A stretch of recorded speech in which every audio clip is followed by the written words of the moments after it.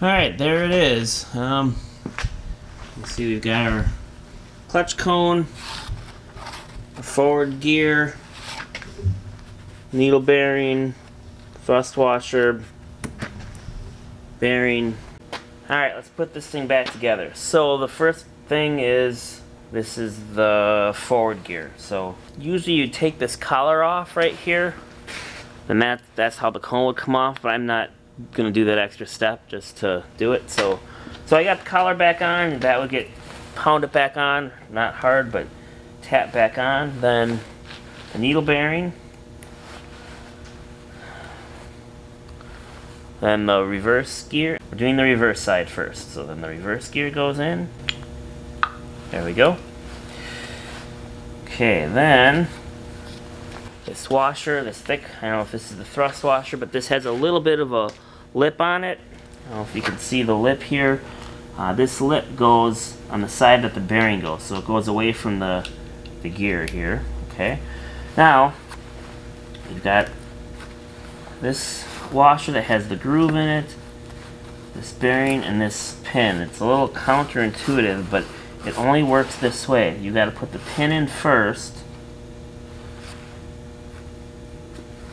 then the bearing goes over the pin. Let's make sure I'm doing this right. It's good to have an extra blow-up view of it on first, and the collar goes on. So we'll put the bearing in. We'll use my special tool here, and then a hammer to kind of tap it on. Is it going? Yep. It makes a lot of noise, but I'm not really hitting it that hard. You gotta make sure you hit it straight too. Okay, this needs to go on just a little further though. We're getting there.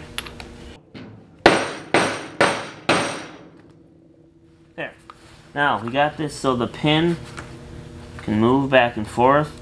Now it would seem like you would put the bearing on first, then the pin, but once the bearing is on, there's no way this pin will fit in the bearing. Likewise, there's no way the pin comes out. So now the collar goes, so now this spinning won't affect the nut. So the next thing then is the nut. This is the new one. Remember, reverse threads, so we're gonna turn them left. We're gonna turn left to tighten this. There we go. And I'm thinking that when I torque this nut down, that'll squeeze this all together. Okay? Alright, so let's go over to the vise and torque the nut. Torquing the nut. The book says I should torque this to between 60 and 80 foot-pounds of torque. And now remember, left-hand thread, so we turn it left to tighten it. I got my old trusty torque wrench here.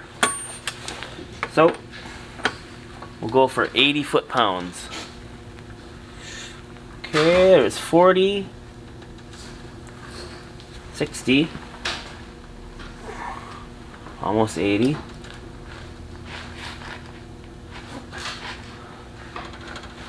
There. 80 foot-pounds. Okay, the next step is to lock this nut on. So I've got a nice drift here that should not slide, hopefully. So we'll just tap that there, and here we go. Yeah, this is a little sharper than I might have liked. Let me look for a duller one. There, we'll try a more rounded one. That actually cut. I wanted to push it in, but it... Alright, let's try another.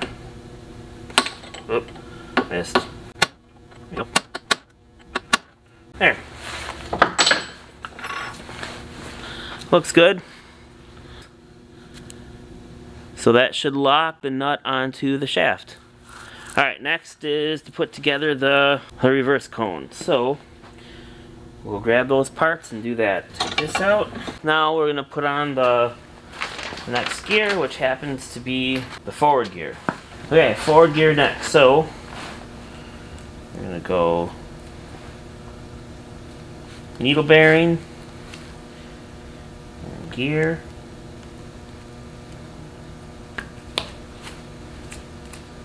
beautiful. And then we'll go this guy. Now remember, the lip on this washer goes up towards this bearing.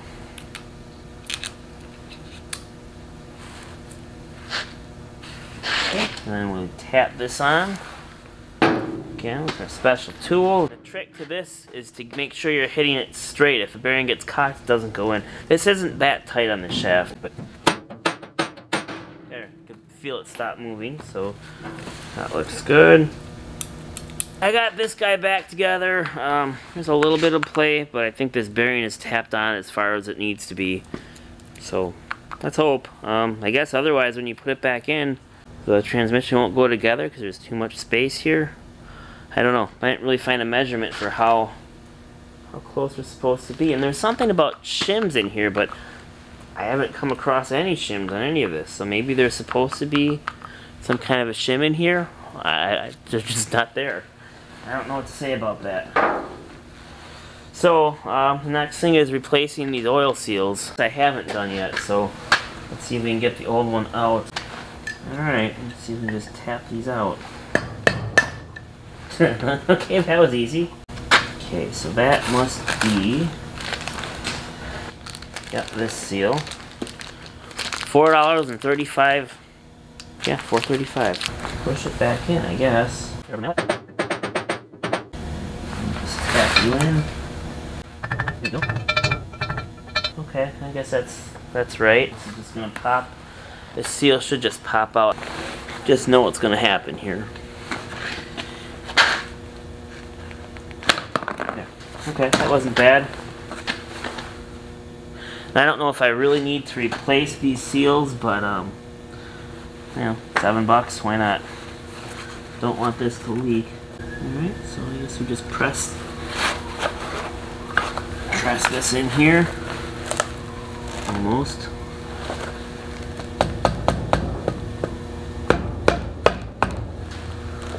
Getting there. There we go.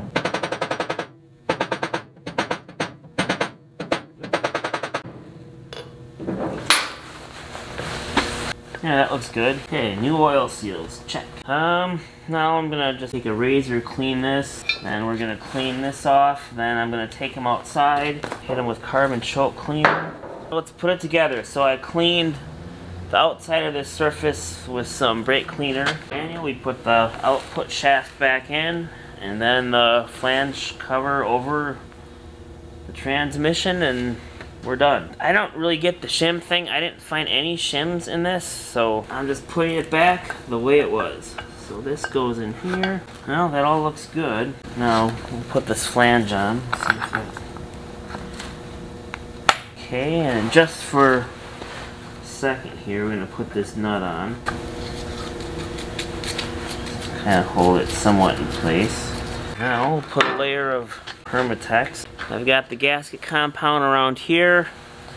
And now we put the flange back on the transmission. Just wondering if I want to put a little bit more gasket compound. I'll add just a little bit more. A couple little spots. Alright.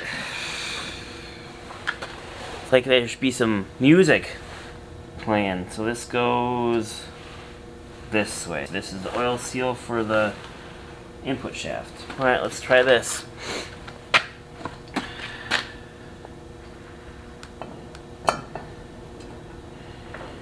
Getting there.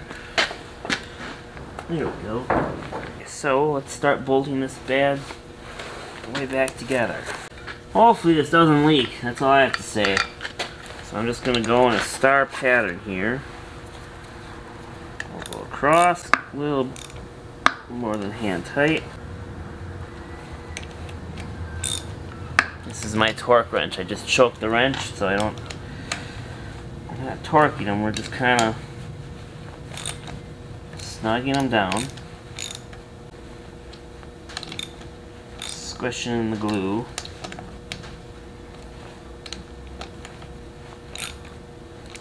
Okay. And we got quite a bit of glue squishing out. Why is this so hard to turn? I just feel like something's not right here. Why can't I turn this input shaft? It's not right. Something's wrong. So yesterday I was having some kind of problems where I would put this bell housing back on, and then my input shaft would lock up, and I was a little frustrated, but I kind of stepped back a second, because if it's not working, something is obviously wrong. So let me just show you what happened and how I figured it out. When I put this all back together, put this in, right, everything seemed like it was working well. Then when I put my bell housing back on, every time that I got tight, my input shaft would lock up. So that's not good. That obviously something's wrong. So what I did was I ended up taking. First, I thought, well, maybe this is the problem. So I took these to the input shaft and the intermediate shaft. I took them out and just put this shaft in. And this shaft turned fine, no problems. I got the bell housing tight, so that's not the problem. So the next step was to put just this shaft in, the input shaft. I put just the input shaft in, and I took the intermediate shaft out. And I put the bell housing in, I tightened it up, and the input shaft turned fine, no issues. So I realized there must be something wrong with this intermediate shaft. Then I remembered it did come out at some point by mistake, and there's this, you can see it, this thrust washer in here that's kind of a square.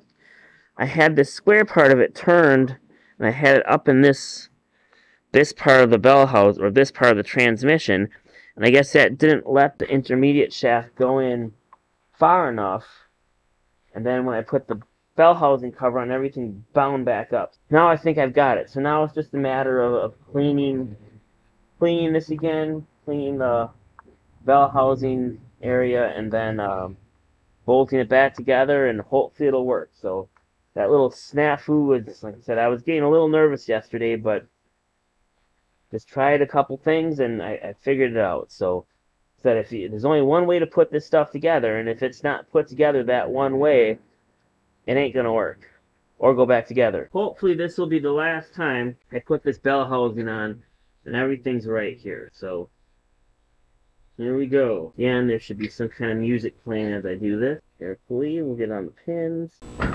Looks good. Looks really good. It looks like it already. This went on easier than it did before. It just went right into position. I know if I put this much torque on this before, there's no way I'd be able to turn any of the shafts. Okay. Success!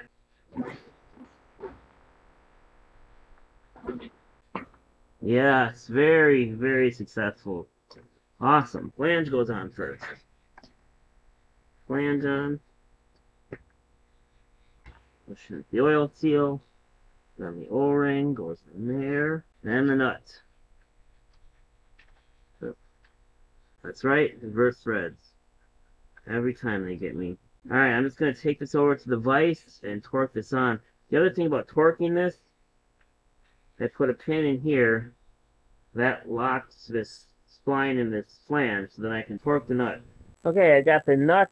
This nut is on, and I cold chiseled it into this keyway. I set it to 200 pounds of torque, nut, first thread, so that's together. The next thing is the shifting mechanism. Now, I didn't do anything to the shifting mechanism. It feels fine. The only thing I did do is I flipped this shift dog over. So this was the forward side, which is now a little scored. I'm going to use that for the forward side because it's in a little bit better condition. Then neutral, and it just goes on that cone. So we just slide it in there. Now, believe it or not, whether this slides a little bit to the forward or after the transmission is actually an adjustment. So I'm going to try and get this exactly in the position it was in.